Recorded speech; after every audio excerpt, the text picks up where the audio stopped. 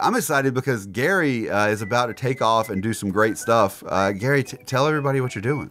Well, basically my life fell apart this past year, and I have decided to go off the grid. I'm about to travel the U.S., visit a lot of places I haven't been before.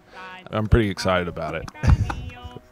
You've converted your Ford 2011 Ford Escape.